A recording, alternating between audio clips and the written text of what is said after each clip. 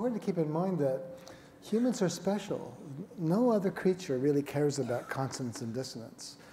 It's important to keep in mind that the things we prefer them because we're human.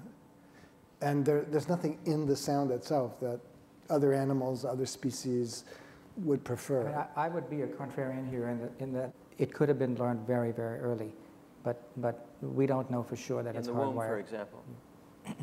In utero? And how would that happen? I mean, just through exposures?